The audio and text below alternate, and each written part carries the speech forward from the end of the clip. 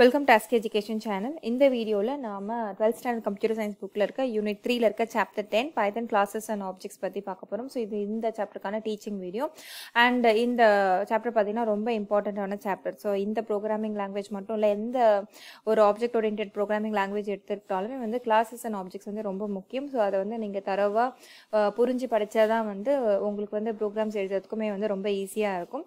So class and ஆப்ஜெக்ட்ஸ்னால் என்ன அப்படின்றத பற்றி இப்போ டீட்டெயிலாக பார்க்கலாம். ஸோ பைத்தன் வந்து ஒரு ஆப்ஜெக்ட் ஓரியன்டட் ப்ரோக்ராமிங் லாங்குவேஜ்ன்றது நமக்கு ஏற்கனவே நல்லா தெரியும் இல்லையா? ஸோ இந்த ஆப்ஜெக்ட் ஓரியன்டட் ப்ரோக்ராமிங்க்கு ரொம்ப முக்கியமான கீ ஃபீச்சர்ஸ் என்னன்னு பார்த்தீங்கன்னா இந்த கிளாஸஸ் அண்ட் ஆப்ஜெக்ட்ஸ் தான். ஸோ நீங்கள் C++ல நீங்கள் அதாவது 11th ஸ்டாண்டர்ட் கம்ப்யூட்டர் சயின்ஸில் நீங்கள் ஆல்ரெடி வந்து தியரிட்டிக்கல் கான்செப்ட்ஸ் மட்டும் படிச்சிருப்பீங்க. பட் இந்த பைத்தனில் பொறுத்த வரைக்கும் மற்ற லாங்குவேஜஸ் கம்பேர் பண்ணும்போது இந்த creation and implementation of class and objects பார்த்திங்கன்னா வந்து ரொம்ப சிம்பிளாக இருக்கும் அப்படின்னு சொல்கிறாங்க. அண்ட் ரொம்ப சிம்பிளும் கூட. ஸோ இப்போ ஜாவா, இப்போ C++ அந்த லாங்குவேஜ் கம்பேர் பண்ணும்போது பைத்தனில் வந்து ரொம்ப ஈஸியாகவே தான் இருக்குது. ஸோ இந்த கிளாஸ் பார்த்திங்கன்னா வந்து it is a main building block இன் பைத்தன் இல்லையா? ஸோ இந்த கிளாஸ் இருக்கிற இது வந்து ஒரு ப்ளூ பிரிண்ட் மாதிரி. அண்ட் இந்த ஆப்ஜெக்ட்ஸ்லாம் என்னென்னா it is a collection of data and function that act on those data.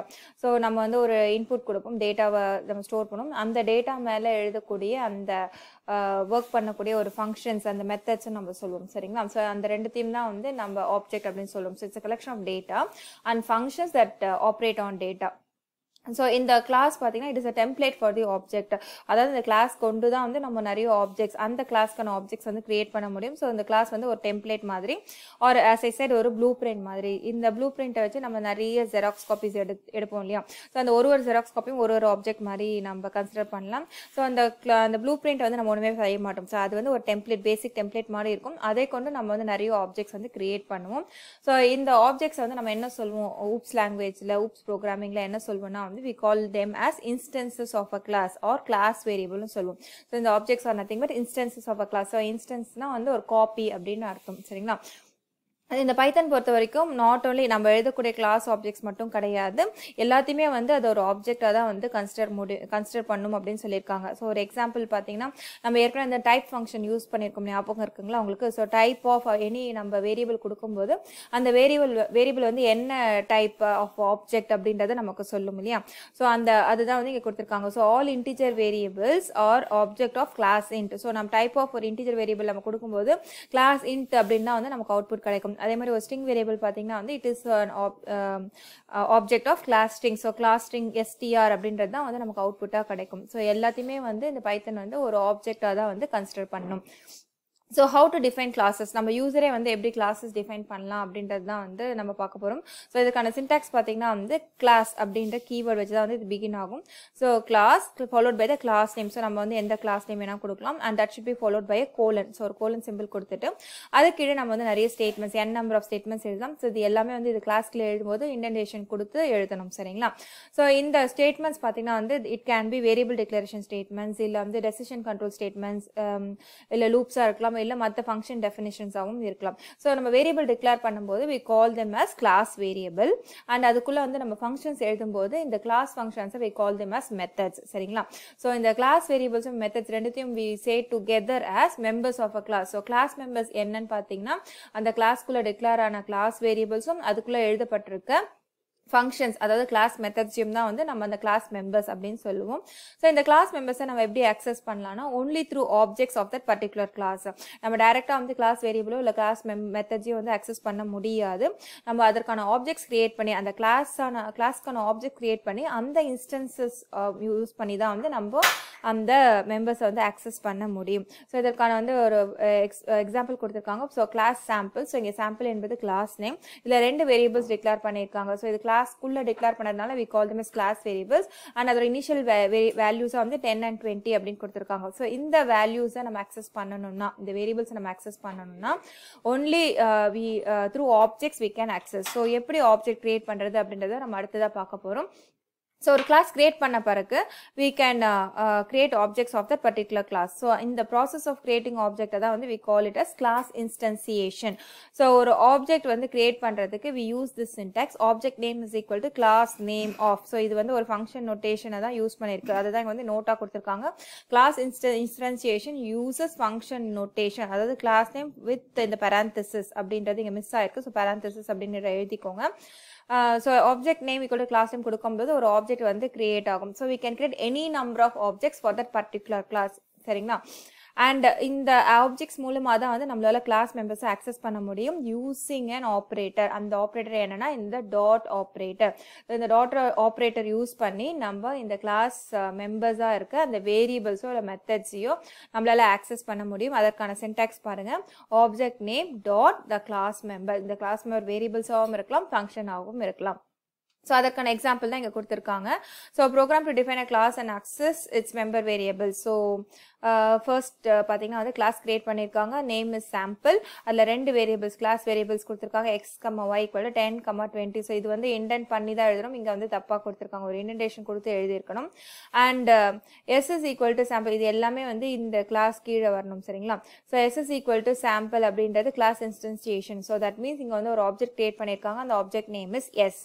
And இதோட இந்த object மூலமா இந்த variables எப்படி access பண்ணிருக்காங்க பாருங்க using the dot operator. So s dot x அப்படினும்போது அதோட வேல்யூ வந்து 10 அப்படின்றது பிரிண்ட் ஆயிருக்கு. s dot y அப்படின்ற யூஸ் பண்ணும்போது value of y equal to 20 அப்படின்றது பிரிண்ட் ஆயிருக்கு. and இந்த நம்ம வந்து இத வச்சு எந்த கால்குலேஷன் ஒரு மேனிபுலேஷன் பண்ண முடியும்.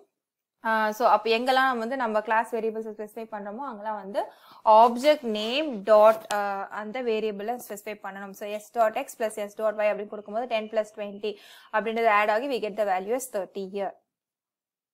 So அதற்கான எக்ஸ்பிளனேஷன் தான் வந்து அது கீழே கொடுத்திருக்க பேராகிராஃப்ல இருக்கு. So coming to class methods. So நம்ம வந்து class variables பார்த்தோம் இல்லையா? இப்போ class methodsனா என்ன அப்படின்றத பார்க்கலாம். So it is like an ordinary Python function. நம்ம ஏற்கனவே வந்து Python function படிச்சோம் இல்லையா? So அதுதான் வந்து இங்க கிளாஸ்க்குள்ள டிக்ளேர் பண்ணும்போது டிஃபைன் பண்ணும்போது we call that as class function or method. ஒரு ordinary function கிளாஸ்க்குள்ள டிக்ளேர் பண்ணும்போது we call it as class function. அதுல ஒரே ஒரு டிஃபரன்ஸ் தான் என்ன அப்படின்னு பாத்தீங்கன்னா இந்த கிளாஸ் மெத்தட்ஸ் பாத்தீங்கன்னா they should have the first argument as self. So அந்த முதல் ஆர்குமெண்ட் வந்து self அப்படின்ற அந்த கீவேர்ட் நம்ம கொடுக்கணும். So இதுக்கு வந்து நம்ம எந்த ஆர்குமெண்ட்ஸ் பாஸ் பண்ணாலும் பண்ணலனாலும் இந்த செல்ஃப் அப்படின்றது ஃபர்ஸ்ட் ஆர்குமெண்டா இருக்கணும் அப்படின்னு சொல்லியிருக்காங்க. ஸோ இந்த இப்போ மெத்தட்ல வந்து ஒரு ஆர்குமெண்ட் அக்செப்ட் பண்ற மாதிரி இருந்துச்சுன்னா தென் first argument should be self. Second argument வந்து நம்ம எந்த ஆர்குமெண்ட் பாஸ் பண்ணணுமோ அந்த ஆர்குமெண்ட்டை எழுதணும். So when you declare class variable within class method, so இந்த இடத்துல கொஞ்சம் தப்பா இருக்கு. ஓகேவா? class variables நம்ம class methods குள்ள யூஸ் பண்ணும்போது இங்க டிக்ளேர் கிடையாது. நம்ம யூஸ் பண்ணும்போது என்ன பண்ணா it must be prefixed by the class name and dot operator. So அந்த class variables முன்னாடி நம்ம வந்து அந்த class name and dot operator தான் யூஸ் பண்ணோம் அப்படின்னு சொல்லியிருக்காங்க. So statements defined inside the class must be properly intended அப்படின்றதும் கொடுத்திருக்காங்க. So this we know இல்லையா? So class குள்ள எழுதக்கூடிய எல்லா ஸ்டேட்மெண்ட்ஸுமே வந்து நம்ம ப்ராப்பரா இன்டென்ட் பண்ணி தான் எழுதணும்.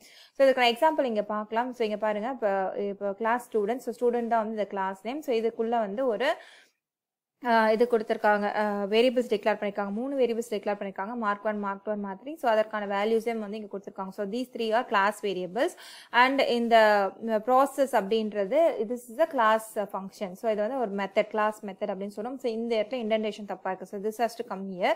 இது எல்லாமே வந்து இன்னும் கொஞ்சம் வந்து உள்ள தள்ளி இருக்கணும். ஓகேவா? சோ இந்த ஏனா இந்த டெஃபினிஷன் பாத்தீங்கன்னா இந்த ஃபங்க்ஷன் டெஃபினிஷன் பாத்தீங்கன்னா கிளாஸ்க்குள்ள தான் இருக்கு. சோ இந்த வந்து இந்த இடத்துல ஒரு இண்டென்டேஷனோட வரணும். சோ இந்த இடத்துல தவறா இருக்கு. ஓகே? சோ இது கொஞ்சம் உள்ள தள்ளிடுங்க. and அதுக்கு கீழே இருக்கிறது எல்லாமே இன்னொரு ஒரு டாப் ஸ்பேஸ் கொடுத்து உள்ள தள்ளணும். ஓகேவா? சோ இப்போ பாருங்க define process of self. So இது வந்து ஒரு கிளாஸ் ஃபங்க்ஷன். இந்த நேம் வந்து process. and இதுக்கு உள்ள பாத்தீங்கன்னா there are two variables used. இது வந்து local variable. இந்த process குள்ள யூஸ் பண்ணிருக்க local variable. சோ இதுக்கு வந்து நம்ம எதுமே வந்து கேர் பண்ண வேண்டாம். ஜஸ்ட் டிக்ளேர் பண்ணிட்டு அதை ஏனா அங்கேயே அதை யூஸ் பண்ணிடும். சோ அங்கேயே வந்து பிரிண்ட் பண்ணிடும். சோ இத வெளியில எங்கேயுமே நம்ம ஆக்சஸ் பண்ண போறது இல்ல. சோ டெம்பரரியா வந்து இந்த வேரியபிள்ஸ் யூஸ் பண்ணிருக்காங்க. So sum is equal to இதுதான் வந்து கிளாஸ் வேரியபிள்ஸ். இதுதான் வந்து நம்ம மேல பார்த்தோம். சோ ஒரு கிளாஸ் வேரியபிள்ஸ் நம்ம கிளாஸ் மெத்தட் குள்ள யூஸ் பண்ணும்போது அத வந்து prefix-ஆ வந்து அதோட class name and dot operator use பண்ணும். So student name dot mark 1 அப்படினா வந்து இத ஆக்சஸ் பண்ண முடியும் அப்படின்றது தான் வந்து இங்க கொடுத்திருக்காங்க. So when you use class variable within class methods, comma, it must be prefixed by the class name and dot operator அப்படின்றது இந்த ஸ்டேட்மென்ட்டா இருக்கணும். சரிங்களா? ஸோ அப்படியே யூஸ் பண்ணிவிட்டு அதை வந்து சம் பண்ணுறாங்க. So they are summing up all the 3 marks. So எல்லாத்தையும் வந்து ஆட் பண்ணிடுறாங்க, அதை சம்மில் ஸ்டோர் பண்ணியிருக்காங்க. அண்ட் டிவைட் பை 3 பண்ணும்போது we get the average. And இதற்கான பிரிண்ட் ஸ்டேட்மெண்ட் யூஸ் பண்ணி இந்த சம்மையும் ஆவரேஜும் பிரிண்ட் பண்ணிடுறாங்க. அண்ட் ஃபைனலி ஒரு ரிட்டர்ன் ஸ்டேட்மெண்ட் யூஸ் பண்ணுறாங்க to return from this function. சரிங்களா? ஸோ இந்த கிளாஸ் டிக்ளரேஷன் முடிஞ்ச பிறகு அது கீழே வந்து ஒரு ஆப்ஜெக்ட் கிரியேட் பண்ணுறாங்க. ஆப்ஜெக்ட் நேம் பார்த்தீங்கன்னா S is equal to student அப்படின்ற ஒரு அந்த கிளாஸ் இன்ஸ்டன்சியேஷன் இங்கே நடக்குது. And அந்த ஆப்ஜெக்ட் மூலமா we are calling the method. So இங்க method என்ன process இல்லையா? So s.process அப்படின்ற class method வந்து இங்க கால் பண்றாங்க using the object name. So அப்படி கால் ஆகும்போது these statements will get executed. So இந்த 3 மார்க்ஸும் ஆட் ஆகிட்டு ஃபைனலா we get the output. சரிங்களா? So அதற்கான explanation தான் இங்க கொடுத்திருக்காங்க. So output will be total marks 207, average marks பார்த்தீங்கன்னா 69.0 அப்படின்றது இருக்கு. And coming to the next example, so a program to check and print if the given number is odd or even அப்படின்னு கொடுத்திருக்காங்க. So using class தான் வந்து நம்ம இந்த program எழுத போறோம். So class name பார்த்தீங்கன்னா odd even அப்படின்றத யூஸ் பண்ணியிருக்காங்க. So இதுல வந்து ஒரு மெத்தட் எழுதியிருக்காங்க. So define or def check of self comma num. So இங்கேயுமே பார்த்தீங்கன்னா அந்த இன்டென்டேஷன் கரெக்டாக கொடுக்கணும். ஸோ இந்த கிளாஸ் மெத்தட் செக்கில் பார்த்தீங்கன்னா இந்த ஃபர்ஸ்ட் ஆர்குமெண்ட் செல்ஃப்னு இருக்குது. அண்ட் இதுக்கு ஒரு ஆர்குமெண்ட் இன்னொரு ஆர்குமெண்ட் வந்து நம்ம பாஸ் பண்ணோம். ஸோ அதோட அந்த வேரியபிள் பார்த்தீங்கன்னா வந்து அந்த பேராமீட்டர் நேம் வந்து நம் அப்படின்றது சொல்லியிருக்காங்க. அண்ட் இந்த நம் இருக்குல்லையா, ஸோ இதோட mod 2 = 0 அப்படின்னா நம்ம அனுப்புகிற வேல்யூ வந்து ஈவன் நம்பர், அப்படி இல்லைனா வந்து இட்ஸ் an odd நம்பர் அப்படின்றதுக்கான இஃப் ஸ்டேட்மெண்ட் தான் வந்து இங்கே எழுதியிருக்காங்க. அண்ட் இந்த கிளாஸ்க்கான ஆப்ஜெக்ட் கிரியேஷன் தான் வந்து அடுத்த லைனில் இருக்குது. ஸோ கிளாஸ் டிக்ளரேஷன் இதோட முடிஞ்சிருச்சு. ஸோ இது கீழே வந்து ஆப்ஜெக்ட் டிக்ளரேஷன் நடக்குது. So n is equal to odd even. So n is an object of odd even. And user கிட்ட வந்து ஒரு இன்புட் வாங்குறாங்க. ஸோ இன்புட் வாங்கும்போது அந்த இன்புட் வந்து எக்ஸில் ஸ்டோர் பண்ணிவிட்டு அந்த எக்ஸை தான் வந்து இந்த மெத்தடுக்கு வந்து பாஸ் பண்ணுறாங்க. ஸோ அதை எப்படி கால் பண்ணுறாங்க பாருங்கள், n.checkoff. ஸோ இதுக்கு ஒரு ஆர்குமெண்ட் நம்ம பாஸ் பண்ணோம் இல்லையா, ஸோ இந்த எக்ஸ்ன்ற வேல்யூ வந்து நம்ம பாஸ் பண்ணுறோம். ஸோ எக்ஸோட வேல்யூ வந்து இந்த நம்பில் வந்து இப்போ ஸ்டோர் ஆகும். ஸோ நம் பிகம்ஸ் எக்ஸ். ஸோ இப்போ நம்ம கொடுக்குற வேல்யூ நம்பில் இருக்கும் இல்லையா, ஸோ அதை யூஸ் பண்ணி தான் வந்து அது ஆடா ஈவனா அப்படின்றத கண்டுபிடிச்சி we are printing out the value here. Okay, so இதற்கான அவுட்புட் பாருங்கள். ஸோ என்டர் வேல்யூ அப்படின்றது இங்கே எக்ஸிக்யூட் ஆகும்போது என்டர் வேல்யூன்னு கேட்குது. ஸோ அந்த வேல்யூ நம்ம 4 கொடுக்கும்போது that 4 is past when calling n.checkoff 4 அப்படின்றது கால் ஆகும்போது 4 இஸ் பாஸ்ட் இயர். ஸோ அப்படி பாஸ் ஆகும்போது 4 கோஸ் இயர். ஸோ 4 mod 2 = 0 இல்லையா, so 4 is a even number அப்படின்றது பிரிண்ட் ஆயிருக்கு. And again when the program is executed நம்ம வேல்யூ 5 கொடுக்கும்போது 5 வந்து ஆட் நம்பர் அப்படின்றது வேல்யூ பிரிண்ட் ஆயிருக்கு. So before we move on, 12th computer science க்கு தேவையான அனைத்து வீடியோஸ், அனைத்து chapters, that is from chapter 1 to 9 இருக்குல்லையா, அந்த சாப்டர்ஸ்க்கான teaching videos plus question answers அந்த வீடியோஸ் எல்லாத்தோட லிங்க், அந்த பிளேலிஸ்ட் லிங்க் வந்து நான் இங்கே கொடுக்குறேன். அந்த லிங்க் யூஸ் பண்ணி நீங்கள் மற்ற வீடியோஸும் பார்த்து யூஸ் பண்ணிக்கோங்க. அண்ட் இந்த சாப்டரில் நம்ம அடுத்ததாக பார்க்க போகிறது வந்து கன்ஸ்ட்ரக்டர் அண்ட் டிஸ்ட்ரக்டர். ஸோ இந்த கன்ஸ்ட்ரக்டர் அண்ட் டிஸ்ட்ரக்டர்ஸை நம்ம டீட்டெயிலாக வந்து நெக்ஸ்ட் வீடியோவில் பார்க்கலாம். ஸோ இது வரைக்கும் ஆஸ்க் எஜுகேஷன் சேனல் சப்ஸ்கிரைப் பண்ணாதவங்க மறக்காம இந்த சேனலுக்கு சப்ஸ்கிரைப் பண்ணிவிட்டு உங்கள் ஃப்ரெண்ட்ஸ் கூட ஷேர் பண்ணுங்கள். Thank you for watching this video.